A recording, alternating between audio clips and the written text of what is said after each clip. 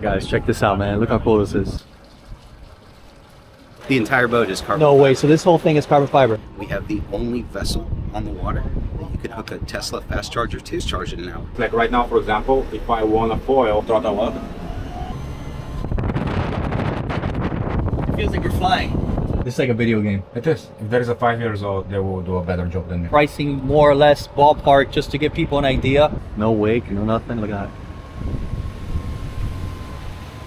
Guys, we're going on a crazy sea trip. I've never been on a boat like this before. We've seen this thing scooting around in the river out here, and I was wondering where it was, so I found it. Check this crazy thing out. Look at this. It's a hydrofoil boat. It's called a Navier. It just looks wild. Look at this thing.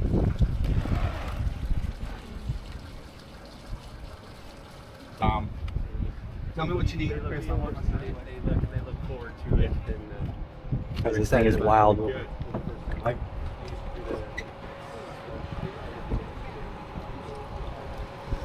Look at this thing. It's got electric motors, and we're going to talk about that in a second, but I just want to take this all in because this is such a cool looking boat. And guys, this is a prototype number 2, the second boat built. So this is a boat that's 3 years old, and they use it to showcase. This is not a for sale boat. So this boat has been used. It's just made to show off at events like this today. You know, it's not a boat for sale. So first thing you notice that I noticed coming off here, it's a pretty wide boat. It feels like it's maybe, you know, an 8.5, 9 foot beam maybe. Yeah, just about. Has this really nice platform back here. A lot of space because there's not much motors here. So I'll get some more info from them now. I know nothing about this boat. I love this style boat. Just you get away from the elements and stuff. Oh, absolutely. Yeah. Is there AC and stuff? Keep in mind, in the production boat it is. Yeah. This one is Not not. this one. Okay. You're not going to need it. Not now, not today. Yeah. It's pretty cool in the wind. It is. Yeah. Yeah, this is a bare bones vessel for test and production only. Yeah. This is also the original test drivetrain. Okay. And that's all storage down there? Say again? That's all storage down there? It is. That's cool. So It's a big pod, yeah. Yeah, big pod. Now, keep in mind, in the production vessel, that is finished. Yeah.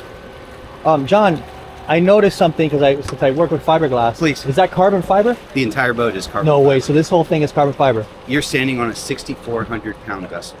And how big is it overall? Because I don't even know how big this thing is. 30 feet. So it's a 30-foot boat that weighs 6,400 pounds complete. Fully loaded. That's insane. It is next to insane. I mean, guys, carbon fiber is like the best of the best. You know, that's like what they use in race cars, and planes. So this is a carbon fiber boat. This is awesome. Look at this thing. So right now he's showing joystick capability. Right? And the joysticks, obviously you've seen plenty of joysticks, but with electric capability. Right. Now, what type of system do you guys use for that joystick capability? Is there a special program that you guys use? Yeah, it's a great question. Yeah, I'll ask Chris. Okay. Yeah. So Chris is the person who built the boat, right? He assembled the boat. He assembled this boat. Chris has been, on the team for many years, and he is absolutely phenomenal at what he does. Yeah. He knows this specific boat like the back of his hand. I bet. And can drive it with incredible precision. So you hear it underway right now. It is next level wide. Yeah. Let's walk behind him. Guys, you guys know Alfred? You're just gonna be enjoying your good time. This is nice. Check this out. Yeah. It's amazing. The engine noise is gone. It's like you're on a rowboat or something. Absolutely. Now you want to see something neat. When he's done interviewing, I'll have a conversation with Chris at this level, right here. Yeah. And he'll respond. While underway at full foil, you and I can speak like this. Yeah, when we were on the other boat earlier, we saw you guys zipping around, and we couldn't hear you guys next to us. Yeah. And you guys make no wake. No. It's like a kayak went by. It is. Is there like a standard model you plan on selling, or is it fully customizable, or you know how most boat builders have like a base model and stuff? We do. I mean, this is our current model. Without releasing too much information, I'll simply say there are models in the future that are currently on the way. Awesome.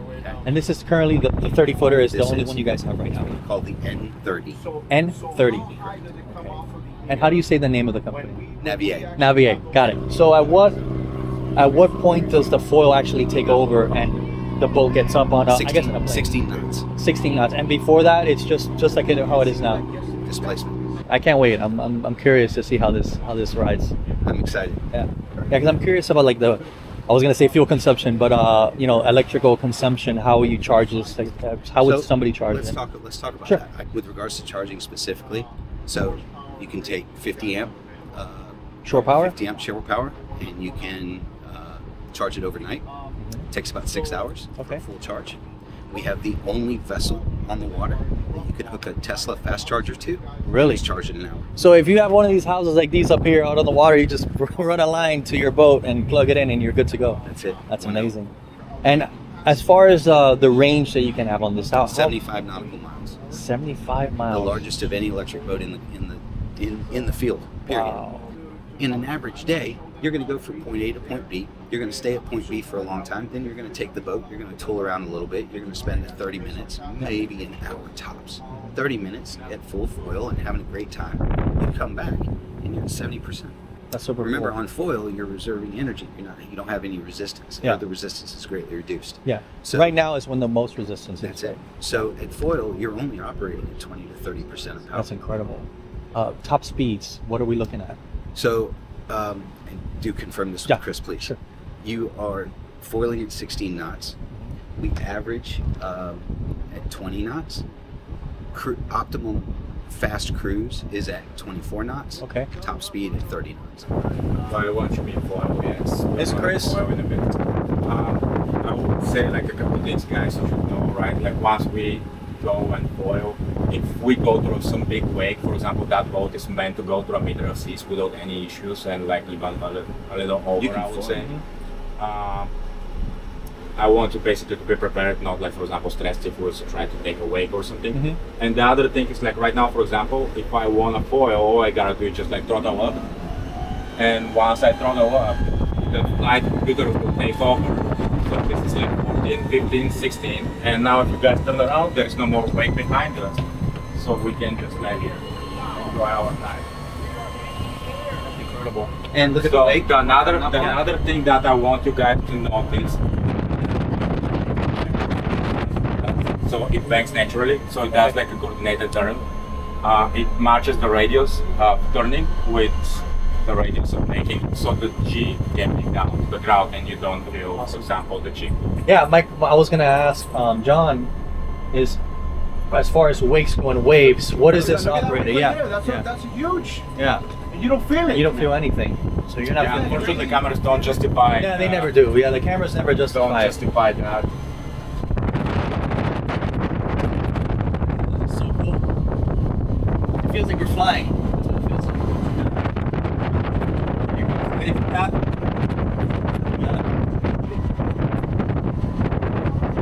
There we go. We got some waves of barely a dip. If that. See the way to be incredible. You don't feel a thing. Now, That's amazing. It does have its sport mode currently. In sport mode, you're going to feel the turns because it's just like putting your car in sport mode. It's suspension change. It can manipulate the way the boat operates. Chris, John was telling me that The invention to do this. top speed is somewhere around like 24 knots around there. Is that right? Not top speed is actually 30 knots, software. 30? At Okay. 30 knots, yeah. Yeah, 30 knots. That's right. I think that's what you mentioned. And Chris, is this? Do you guys have a specific system, that like a management system for the engines to work with all this? Is it a specific? So this is like our, like for example, software which is running on the left on the port screen. Got it. And like as you see, you can see, for example, a lot of the feedback from the autopilot that it gives us. Yeah. Well, I see what he was saying earlier is that when you get off of foil and you go into the water, you don't feel anything. Yeah. It's very, very smooth. Is that really something easy. designed by you guys? You designed this? So we do buy the hardware. We do run the software on the background that talks to our. Cool. Now, John had mentioned to me that you would know this. What type of motors are these?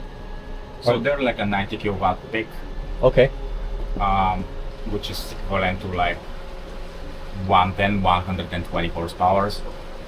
We don't need any of that power once we're foiling. So for example, when I'm here in the boat pushing, like, you know, in a perfect conditions, like really 20 knots, right, or I will be using less than 40 horsepower, like less than 20 horsepower on each of motors. It's that efficient. It's that efficient. That's incredible.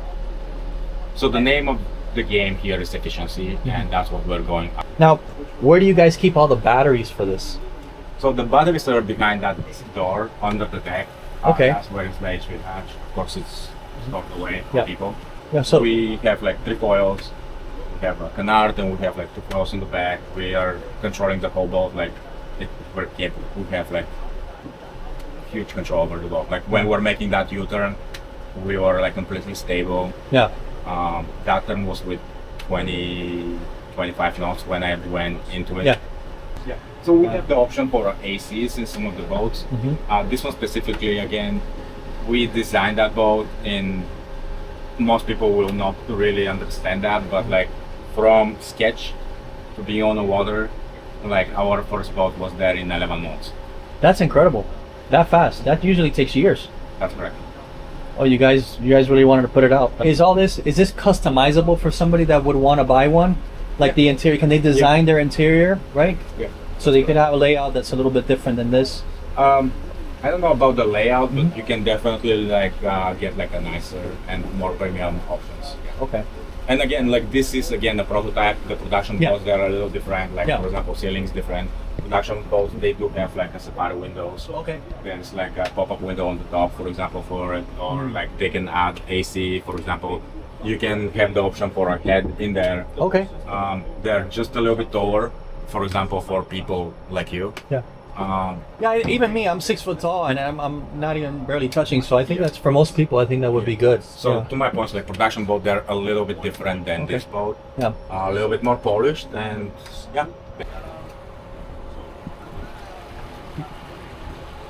And this boat has a wrap on it, correct? I think you mentioned it was a wrap. This one is wrapped, right now. I like this wrap. It's fun. Yeah, I think it's cool. It gives it like almost like I a would military say look. like I do prefer the original color of that boat. It's like way more like. What color is nicer. the original color? You can see it on. Oh, it's this? Like this dark gray, right? Oh, that's cool. It's like very sci-fi. Stealth looking, yeah. Like most of the people when they see our boat, they think it's like a render. So one nice thing about, well, there's many things that are nice about this boat. Like for example, you can just activate the joystick and you can just press that button, and that will be our, like for example, moon anchor, or we call it GPS. Oh, cool. So you hit that button and it locks you in place. Yes. Automatic. So it's gonna go around this boat until we get our stuff. Again, as I'm saying, like this is the easiest boat to drive, so it looks like we have a current going this way, right? Mm-hmm. That would be really hard. Yeah. How do boaters do that? We pray. We do a lot of praying. This one is like literally a game. It's like, and I did turn on a little bit more the high mode, so there is option to give you a little bit more torque in case you get winds or you just want to be snappier. Yeah. Or there is option to get a little bit more precise with your moves. I got you. I'm gonna put you right back here so people can see how the boat moves. This is like a video game. It is. If there is a 5 years old, they will do a better job than me. Listen, if this technology is around in 5 years, I will lose my business, guys. I just told him that. I can't have guys like Chris taking over my business.